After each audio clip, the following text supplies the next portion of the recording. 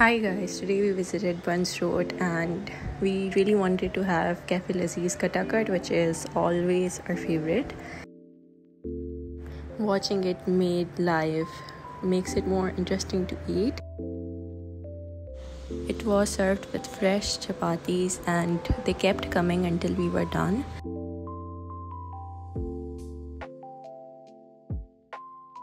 The sweating clearly indicates how spicy it was, but overall it was really good. Then we wanted to finish it off with some garam Gulabjamun, which were really good. And then we passed by a pan stall, so we couldn't stop ourselves. So that's it for today.